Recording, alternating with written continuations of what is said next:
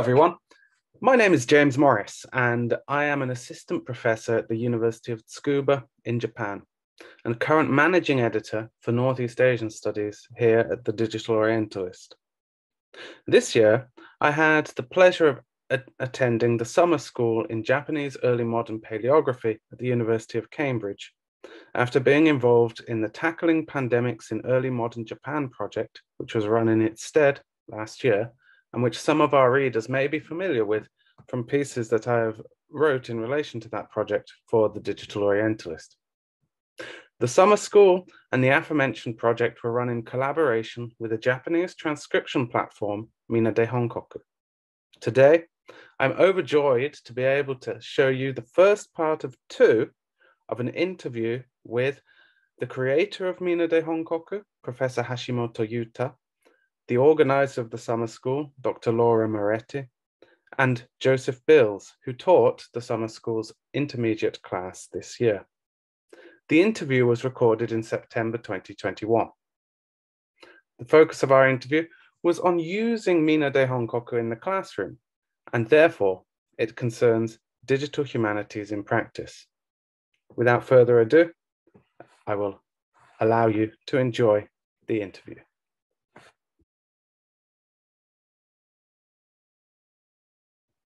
So I'd like to begin with some self-introductions, starting with Hashimoto sensei, and then with Laura, Dr. Moretti, and then with Mr. Bills, Joseph. Wonderful. So I will pass it over to you, Yuta.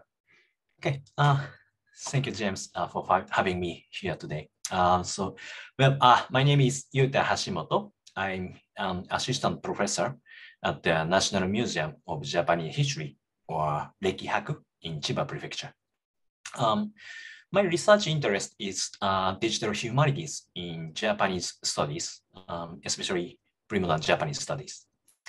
Well, my original background was history, but I have developed several web and mobile apps for research and education in Japanese studies, including Minna de Honkoku. Okay, that's all. Wonderful, thank you very much. Laura. Thank you, James.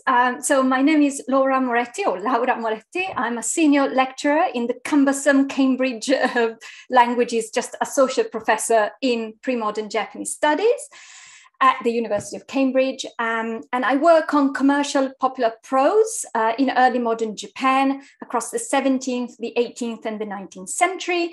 The project I just concluded focused on the beginnings of commercial publishing in 17th century Japan. And I currently am developing two projects, one which I tentatively call, around what I tentatively call playful reading, and another which is a collaborative one on early modern graphic narratives. But alongside my research and teaching, I every year organize with colleagues the summer school in early modern Japanese paleography. And I would really like to thank James today, Professor Morris, for bringing us together and giving us this wonderful opportunity to reflect upon what we did, how we taught, and what we can learn from the 2021 summer school. Thank you. Thank you very much. And last but not least, Joseph. Yes, thank you, James. My name is Joseph Bills. I'm a master's student at the University of Cambridge, studying under Dr. Moretti. My main area is late 18th century, early 19th century popular prose, particularly early modern picture books in quotation marks called gibyoshi, and the work of one particular author, Santa Kyoren. So in the summer school, I was teaching the intermediate section, as James, you so graciously introduced. And I'd like to thank you as well for letting us all, as Dr. Moretti said, have a bit of a reflect on what happened and how it went. Thank you very much. I hope it does become a space for us to reflect on the school. Right, so the first set of questions are sort of introductory questions, or perhaps what I'm expecting is introductory answers, perhaps. So I would like to ask Laura first, if you could explain a little about the summer school and its history, just to people who are unfamiliar with the summer school. Yes, thank you. Thank you very much indeed. Well, first I'd like to say that working on early modern Japan, no matter what the discipline is, really requires the ability to read a wide range of cursive script. So we are looking at this kind of materials, these squiggly kind of bits, and there are a lot of different styles. You saw one a few seconds ago, and this is a completely different calligraphic style. So this is really what working on early modern Japan entails at the very basic level. When I was a graduate student, many, many years ago now, you can see from the white hairs, I had to tackle very much alone the paleographic challenges involved in mastering early modern Japanese cursive writing. And I would not lie, it was not easy. So at the time, I promised to myself that in the future, if I could continue with an academic career, I would try my very, very best to support other learners in the study of what is a complex set of skills and therefore to ease their burden. And the summer school in early modern Japanese paleography at Cambridge precisely does this. It trains the new generations in decoding and transcribing early modern manuscripts and woodblock printed texts, trying to making the process of learning as engaging, effective, and enjoyable as possible. The focus is on vernacular Japanese, but the program also tries to promote understanding of the multiple written languages that were employed in early modern texts. So we cover, to a certain extent, Sorobun, which is a form of hybrid literary Chinese used in particular in documents and contracts and so on and so forth, letters. And also, to a certain extent, Kanbun Kundoku, which is literary Chinese read as vernacular Japanese. And for Kanbun Kundoku, I've been collaborating over the years with Professor Yamabe Susumu at Nishogakusha University. So the first summer school took place in 2014 at Emmanuel College at Cambridge. And the past August 2021, we concluded the 8th edition of the summer school. The program attracts mainly graduate students, so MPhil and PhD students from all over the world, with more seasoned scholars, librarians, and museum curators also welcome. So, James, you were the more seasoned scholars in our categories. Altogether, to date, we have trained more than 250 researchers on the program. And personally, I see this as one of the ways in which I can try and offer a meaningful contribution to the field of Japanese studies beyond my university teaching and my research. And I also must say that this is a fantastic chance for myself to learn from the participants and from their various disciplinary interests. I really view the summer school as a wonderful opportunity to create an ever-growing network of like-minded scholars. And last but not least, I would also like to say that we have been gifted with the generous financial support of various institutions over the years. And here I would like to express my wholehearted gratitude, especially to Mitsubishi Corporation. I think hopefully that will give an idea of the summer school and what we do. Yes, thank you very much. So, for most of those summer schools have been held in person. And then the first project or summer school which I got involved in was, as I said in the introduction, in 2020. And I imagine it was, I may be wrong, but I imagine that the circumstances of the coronavirus pandemic forced the summer school online, so to speak. And when that happened, you decided to hold that year's project and the summer school in this past year in collaboration with Minna de Honkoku. So why did you choose that tool rather than a competing tool or using a different system altogether to run the summer school. Thank you, Yes, James. thank you. I fear that my answer might be a little bit long, so please do bear with me. I beg your pardon for the length, but I think I would really like to try my very best to give justice to this wonderful tool that is Minna de Honkoku. So the idea to approach Professor Hashimoto and to collaborate with his platform, Minna de Honkoku, was actually there much before the pandemic. When I first discovered Minna de Honkoku in 2016, I believe, when I was invited at an international conference entitled Yomitai Nihon no Kotenseki, which was organized by Professor Ikura Yoichi at Osaka University. I hardly had the courage to approach Professor Hashimoto at that stage. And then the pandemic hit in 2020. And that gave me, in a way, a golden opportunity to take the courage and get in contact with Professor Hashimoto. And since then, it has been really a wonderful collaboration. So the recent developments in artificial intelligence, AI, and the impact that such developments are likely to have on the study of early modern Japanese cursive cannot be ignored, I think. So the choice of Minna de Honkoku over other platforms is informed by a number of elements, and here I would like to highlight 6. First, Minna de Honkoku is not designed as an optical character recognition tool. It is not OCR. It does not try to read a cursive text in place of the human. Minna de Honkoku incorporates artificial intelligence in a very productive way. The AI function in Minna de Honkoku is there to assist us humans in decoding what is on the page, offering a number of hints, right? Let's say that you're stuck on a character you cannot possibly read. You click on the AI button, or AI-chan, as we called it during the 2021 summer school.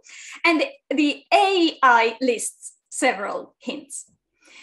From this point of view, the AI function in Minna de Honkoku works like a very powerful, easy to use, very clever dictionary of cursive Japanese.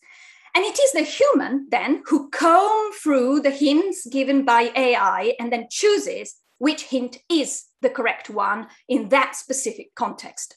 So the choice made by the human is an informed choice.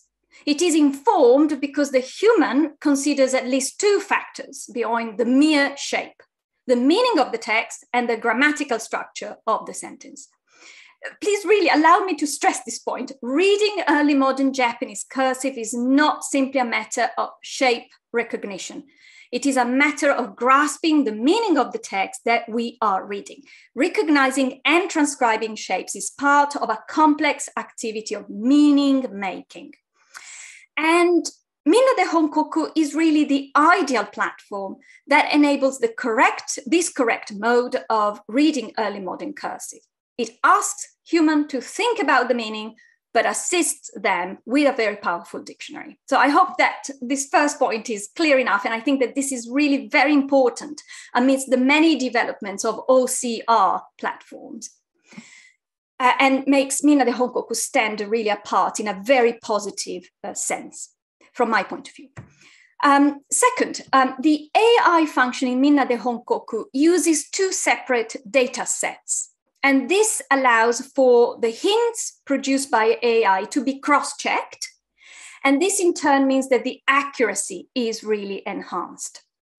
Third, Minna de Honkoku is designed in such a way to foster collaborative work. One participant transcribes, the transcriptions is accessible to all the other participants, and this beautifully designed platform allows the other participants to offer feedback. And then the system keeps a record of all changes at all stages. And this means that the instructor can carefully check the input of each participant, even outside of the classroom time.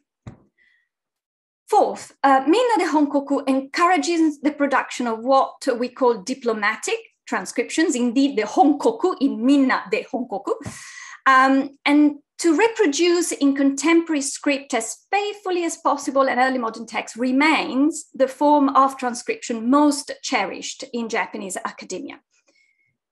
Fifth, Minna de Honkoku is very easy to use. You do not need to be a computer nerd to enjoy using it. I'm very bad with computers. I enjoy immensely using it. It's easy, intuitive, effective. On top of that, is free of charge. Sixth and last, but certainly not least, the developer of Minna de Honkoku, Professor Hashimoto, is simply a joy to work with. As he will explain later, Minna de Honkoku was not developed as a tool to be used in the classroom or even to be necessarily used outside of Japan, if I might dare to say. So when we started our collaboration, we asked for several tweaks and changes, and Professor Hashimoto has been amazing in accommodating our requests. He's clearly very keen to keep improving this already wonderful platform and to adapt it to new uses. And what is more, though, I think he's genuinely eager to understand what we scholars of early modern Japanese texts need. Of course, Professor Hashimoto comes to this from his field, which is digital humanities. But he's willing to recognize that we may come to this platform, his platform, from a different angle with different needs. And this open-mindedness, this flexibility, this willingness to listen, I think is something I truly admire in Professor Hashimoto, and it is what have made our collaboration extremely fruitful. So the pandemic gave me the courage to approach Professor Hashimoto, and these are the reasons that made me choose his wonderful platform. Sorry for the length, but I hope it was as comprehensive as possible. It wasn't that lengthy at all. It was a wonderful answer. Thank you very much. I'd like to bring in Joseph now and ask how he became involved in the summer school himself. And I guess I'm sort of predicting the answer here. I think you were perhaps a student on the summer school originally, but I'd like to learn, I guess, about the journey from being on the summer school as a student and then to being an instructor on the summer school. Yeah, well, so exactly as you said, I started as actually being one of the participants. Dr. Moretti encouraged me to go on it in my second year in 2019, I believe. I can't remember the original reason, to be brutally honest. It'll be something to do with very good for research, etc., also because it's me, probably because I thought it would be a laugh. So that was done in a very kind of classical way, none of the AI tech, anything like that, because there were ruminations of it at the time, but nothing really used in the teaching. So it was all very much paper dictionaries, take your kind of like, texts and do it all based off your own experience and kind of, your kind of instinct and stuff like that. But then the world ended in 2020. And I was in Japan at the time, and the pandemic forced the summer school online. And as a result, Dr. Moretti started the Minna de Honkoku collaboration, and I was able to participate in that as well. And I spent a lot of time using the functionality that she mentioned about kind of checking other people's transcriptions. I was doing a lot of it myself, but I was also spending a lot of time actually working on other people's and kind of providing comments and checking, cross-checking and all of these kind of things with other ones. So having had that experience, Dr. Moretti very kindly approached me and said, do you want to help work on the 2021 summer school to teach the intermediate track of it? And I said, yeah, sure, because it sounded like a very good experience, and indeed it was.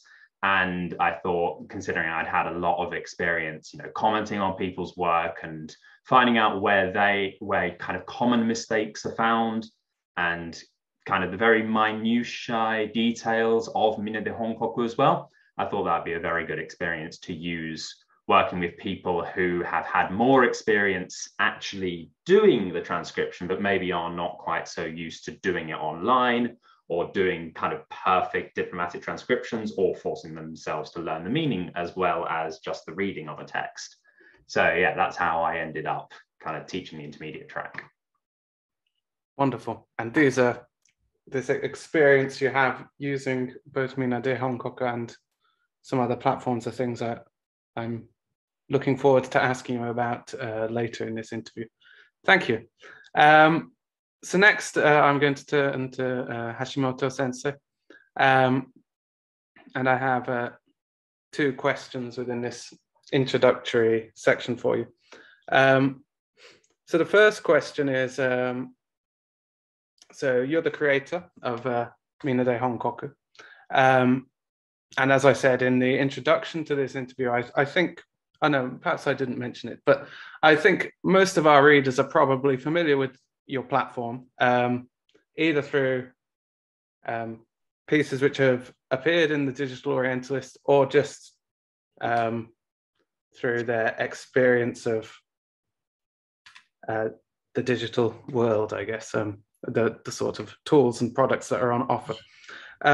So unless I'm mistaken, and I think Dr. Moretti already mentioned this in one of her responses, Minna wasn't created primarily with education in mind. So I'm wondering how you feel about it being used for this perhaps different purpose than it was created for. Okay, thank you for the question. Actually, when I created Minna de Honkoku, I had education strongly in my mind.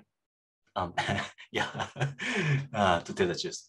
To explain this, I need to talk about the history of the project. And I apologize in advance, but the story is going to be a bit long.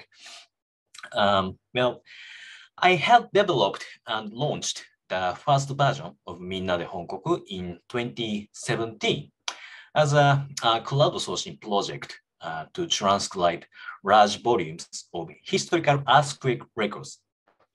Back then, I was a PhD student of digital humanities at Kyoto University, and I was also a member of an academic group named Kojishin Kenkyukai, or the Historical Earthquake Study Group at the Kyoto University. It is a joint group of scientists and historians who have been working on pre-modern Japanese earthquake records for seismology research and disaster prevention. I joined this group in 2014 because I had been interested in historical seismology since I had experienced the Tohoku earthquake in 2011. Minna de Honkoku started as an attempt to transcribe 500 historical earthquake records stored by the Earthquake Research Institute of University of Tokyo. And before the launch of Minna de Honkoku, almost no one had thought crowdsourcing of Kuzushiji reading would be possible because the task is just too difficult for the majority of people. But after I had participated in the development of Kuzushiji Learning App, or Kura, at Osaka University in 2015, I started to think differently.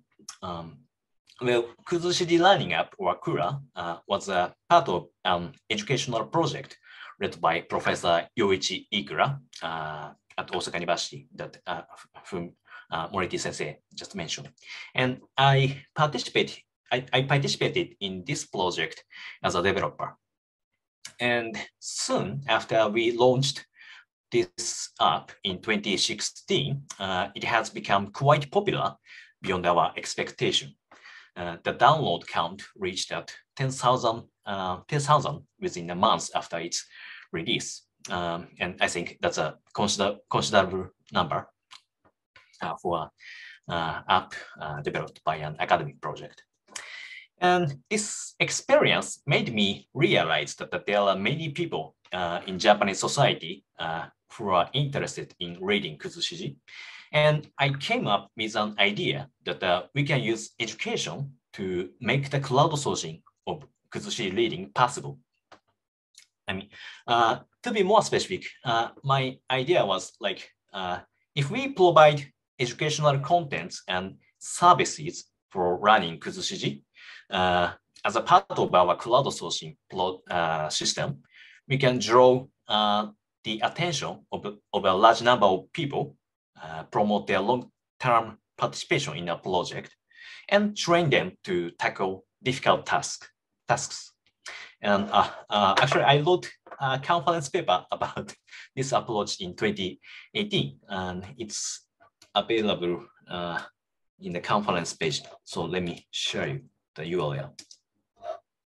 Okay, it's in the chat box. So anyhow, for this reason, the initial version of Minna de Honkoku implemented a variety of features to support the learning of kuzushiji. One example was the mutual review system among participants that Dr. Moretti mentioned earlier, which allow users to teach each other how to read kuzushiji.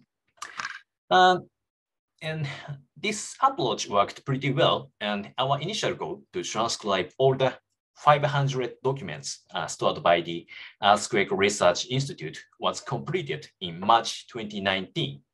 So I created and launched the second version of Minna de Honkoku in July 2019, whose target of transcription was extended to historical Japanese documents in general, not limited to earthquake records.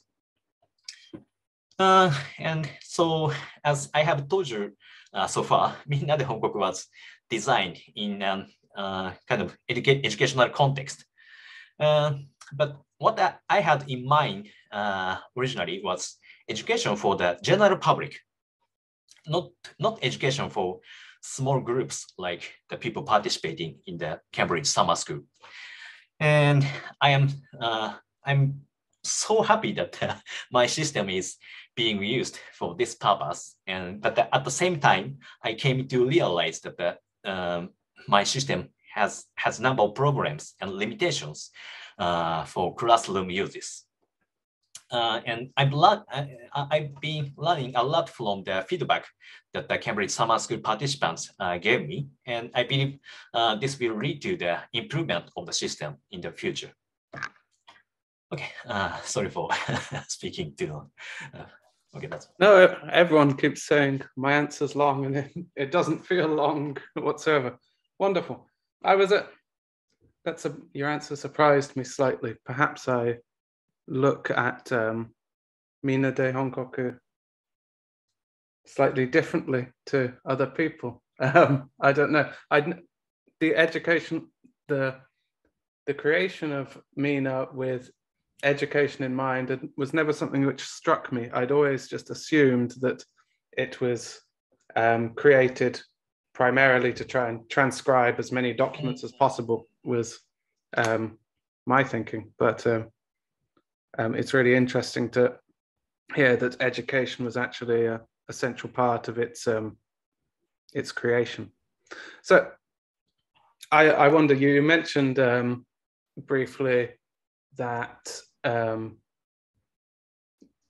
the education that you had in mind when you were creating Minna was for the general public, but now we have the Cambridge Summer School using it, for example. Are there other universities also using Minna, or is the Cambridge Summer School sort of a one-off example? And if other places, other universities, other courses are using Minna de Honkoku as an educational tool, is the origins of that within the pandemic, or is it something which has been happening even before the pandemic began?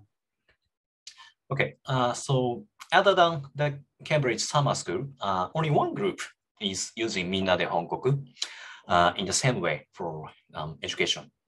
That is Kogakukan University, which is a private university in Ise, Mie Prefecture.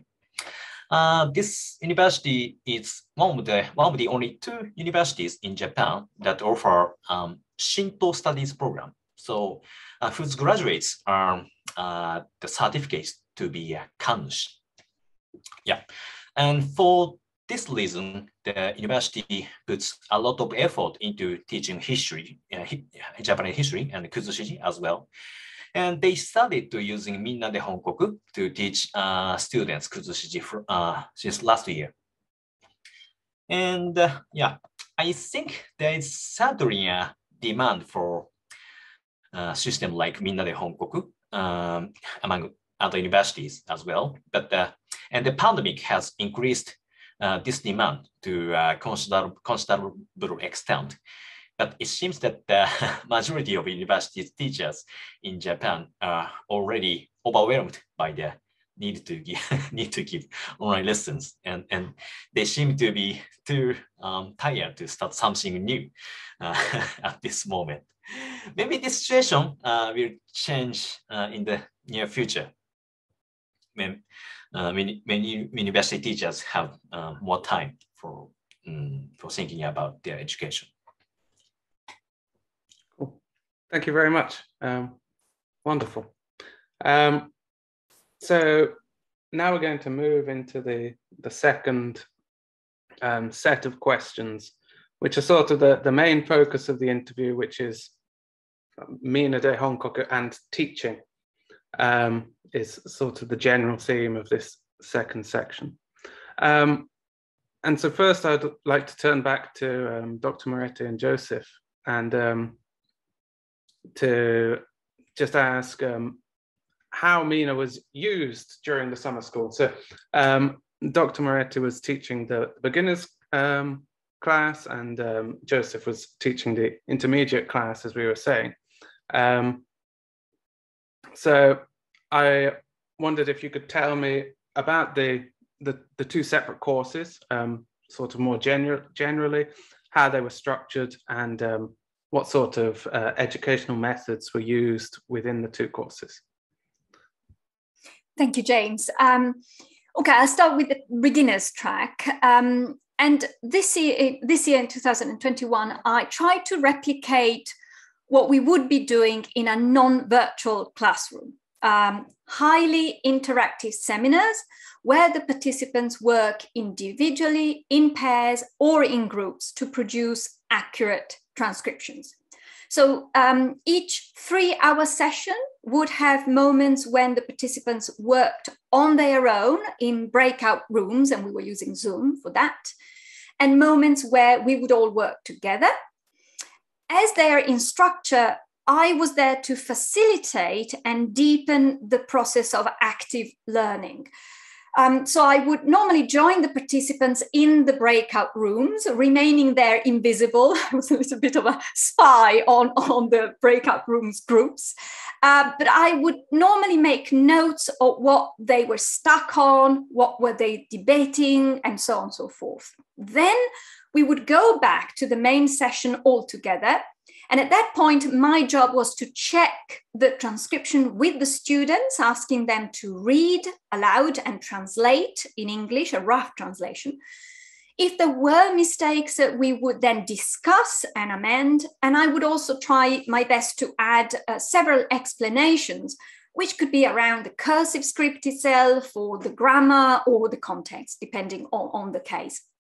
So this meant that by the end of the 3-hour session, we all had a correct understanding of the text that we read, an accurate transcription, and the kernel of a translation.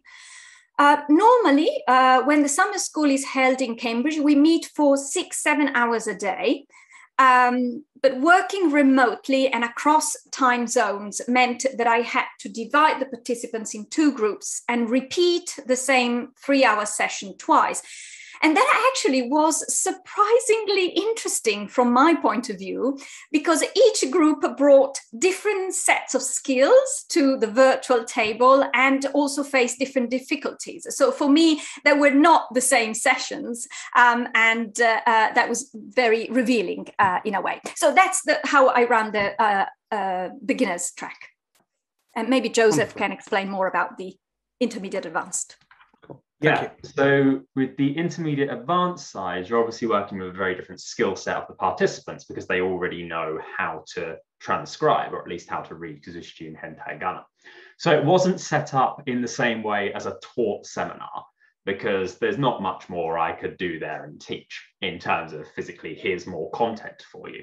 Instead, it was set up as a much more self-driven project with then regular, well, we call them in Cambridge supervisions. So smaller group teaching, 3 or 4 or 5 people in a call at once at most, focused on what they had worked on. So I would break up a text. It would be much harder and much longer than the beginner's texts. Give it to all the participants in advance. They would go away, work together, work on their transcription and a rough translation, which is something that wasn't quite so focused on in the beginners section, and then come to the supervision, come to me with what they had produced, and then we would go over it, talk about it, work out bits that were confusing or bits that didn't really make sense on first kind of read through, work out if that is a context issue or a transcription issue, and then really work in a much more collaborative way in that setting. So as I said, but they were much kind of longer text and expecting a much higher level of kind of completion before you arrive in the class, I suppose, than the beginners were, which is a lot more kind of on the spot. There were a couple of cases where we did some on the spot stuff, but it was really kind of work with your partner, work with other people, focusing on that idea of collaboration, and come to me with what you think is the correct answer. And then we'll talk about it, which is what we do in Cambridge and kind of how we teach at the university as well. So we really wanted to replicate that. I don't know if Dr. Moretti also wanted to talk about this, but another advantage of being online, or something that we focused a lot more on this, was also before you started with videos. We created quite a lot of those. So Dr. Moretti focused a lot on, once again, the beginners, so teaching the very, very basics, the very basic script through a lot of introductory prep videos. And then I did various other kind of, well, in one case, technical ones with how to use Minna de Honkoku, but also ones about Jibo learning, which I think we'll talk a bit about later. But that was really something that was quite good about being online, because it allowed us to kind of create these resources, which we could then use in future, but also allow the participants to then watch them at their own pace, watch them as many times as they would like, then learn, kind of prepare at their own kind of pace and ability level, which I think was quite a good thing to introduce. Although it was a new thing. I don't think either of us had much experience in video production or editing before, but I think it was a good thing that we started doing.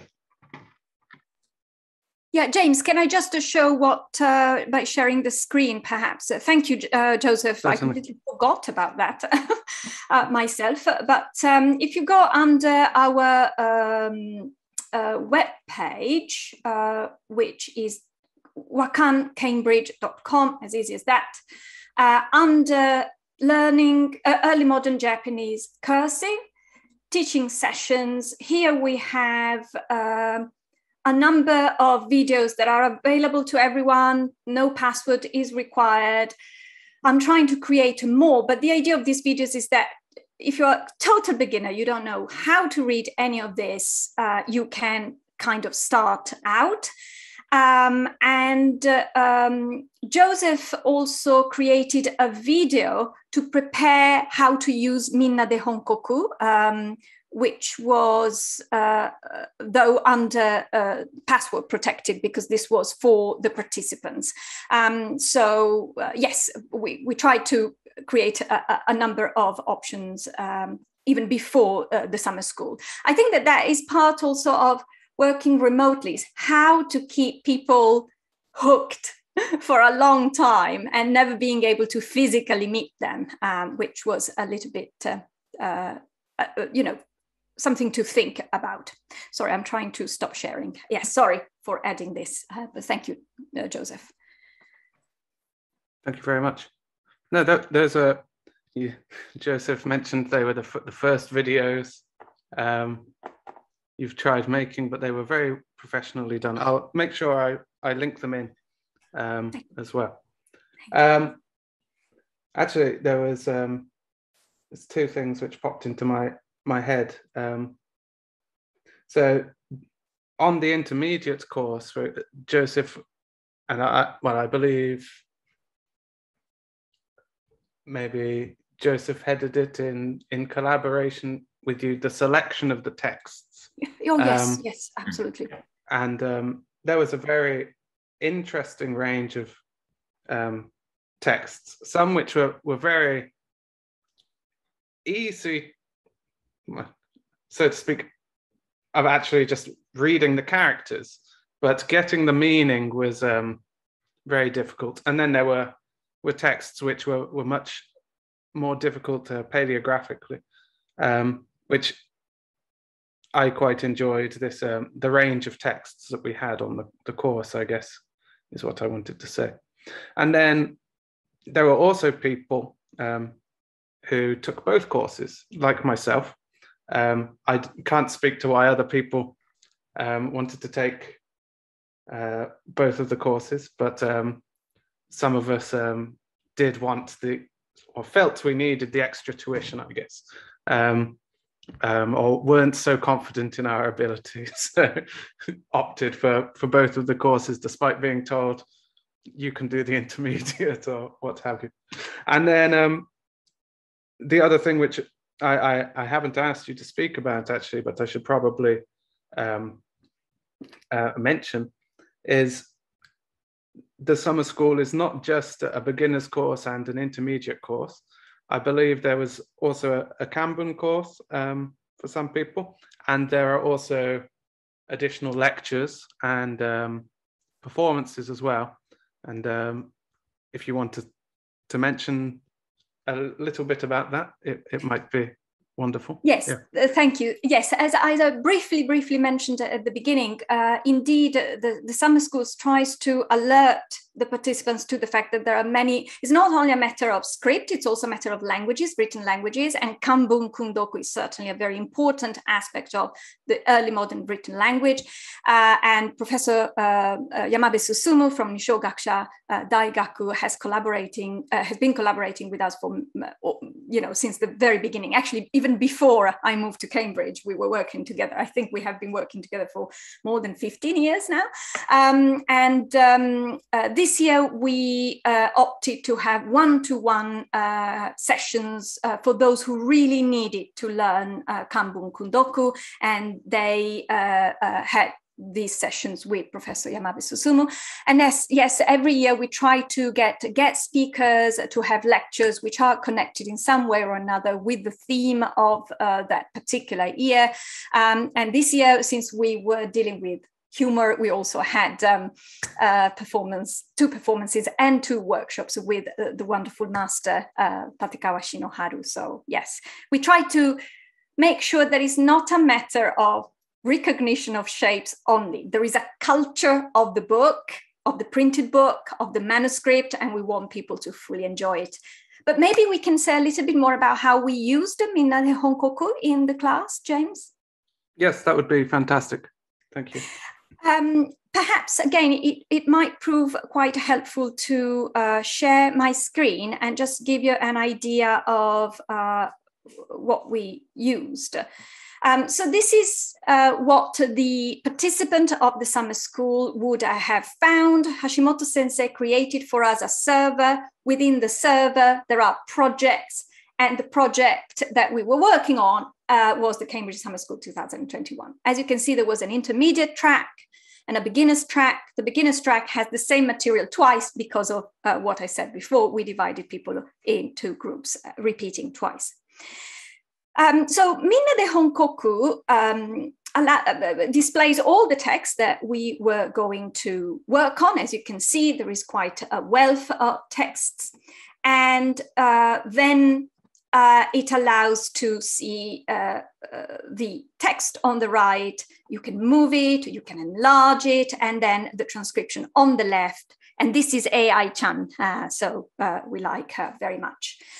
Minna de Honkoku allows only one person to input the transcription at a time. So I would allocate an official transcriber for the particular part of the text that we would read. So I will use you, James, because I think you were the first transcriber. And we were working in the first session on this particular text here. And as you can see from the input history, James is the one who really inputted the text. Having said that, anyone at any stage can use AI. And I think I am signed in. Let's say that I do not know what this is about. AI-chan, dozo tasukete, help me out here. And there are the two data sets that we mentioned before. And in this case, this one is not really getting it right, but this other data set, if memory serves, gets very reliable hints. So as you can see, James, who was transcribing, probably clicked with his group working in pairs or in group, I don't remember which one it was, clicked on AI-chan, and then they started thinking, what is the right character? You can see the list is very different, right? So it is down to James and his group to discuss which one is correct and which one is not.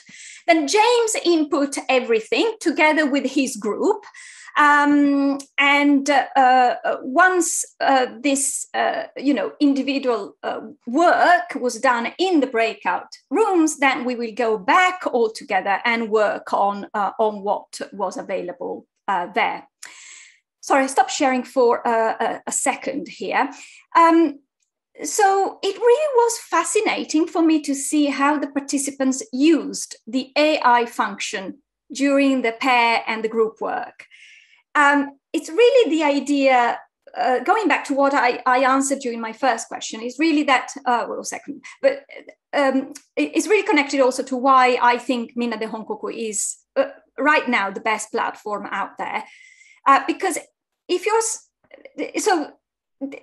AI is there to help you. So they were stuck on a character, they would, or they were unsure about a character, they would go back, check the I function, ask for help. Having done that and having had all the hints, then they would go back to the text and brainstorm, discuss what is the meaning, what is this sign doing here in this context, in this grammar, etc. And if the meaning was still unclear, it was really fascinating to see how they would say, no, it doesn't work, let's go back. And they might go back to AI for more hints and then restart the process from zero. And I was really impressed that really this was the mode of working on the text.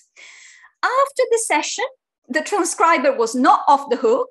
The transcriber had the duty to polish, go back to Minna de Honkoku, polish, amend the transcription to mirror what we had decided was the correct thing in the session. And then I was also not off the hook because I would go back and check, double check the final product, which normally was flawless. But if there were still some problems, I would then give feedback via Minna de Honkoku. So again, if I just share for a second, just share for a second, you will see that right now they are still working on the projects, but we can leave, any of us can leave comments, and the comments will appear over here. As you can see here, somebody is now working on this text. That's the beauty also. They can continue working on this text after the summer school. So they keep being, engaged. Having exchanged views with many participants on this, I know that they all found the AI function extremely helpful in combination with other dictionaries that they would normally use and as part of the meaning-making process that I mentioned already. Having said that, part of my job, I think, was also to make sure that the participants were also trained to work without AI. Because we cannot necessarily access Minna de Honkoku in our daily jobs, right? So that is why during the session, I made extensive use of more traditional dictionaries. And I also concluded the summer school with a text that was not uploaded on Minna de Honkoku. And it was really heartening to see that the participants were able to do it. They were able to read with more traditional dictionaries. They still missed AI-chan, but they could do it. And this is really the point that I would like us all to keep in mind. AI, from my point of view, is there to help us decode in cursive, but we have a duty to become able to read independently of AI. And I think that Minna de Honkoku is really designed to make this learning experience possible. That's, I think, it on my part. Thank you. But it might be different from Joseph's point of view. Well, no, honestly, I'm not sure there's anything I can add to that. The intermediate session worked in a very similar way in that we used Minna de Honkoku to produce the transcription and then also to check it and to go over it in the class. If I share my screen of it to show kind of a picture from what we were doing, ours, as I said earlier, was a lot longer, for example, and a lot more complete, but it's the same idea of lots of different people. Well, in this case, actually, because it was so collaborative, I didn't say who would input into what section or anything like that. It was entirely up for people to decide and to work together on how to do it. So a lot of different changes were made over time, of course. And each group worked it out in their own ways. Some people, I think, did transcriptions kind of offline together, and then one person decided to put it all up online. Others kind of did it in pieces, split it up between each other, etc., etc. That was entirely up for people to decide. But in terms of how we used it was exactly the same. And I found very similar to what Dr. Moretti found, that people were very happy to use it. I mean, at the start, I think there were some people who were more reticent after spending years and years using paper dictionaries to like kind of almost take the plunge. And I mean, not really the hit on the pride, but if you get what I mean, to ask for help where usually they would not do so. But over time, more and more people were able and willing to use it and to go through and do exactly what Dr. Moretti said. So that is the end of part one of the interview, and we will continue with the second part being uploaded in a few weeks' time. Thank you very much for watching this video today, and I hope you enjoy the second part also. Thank you. Goodbye.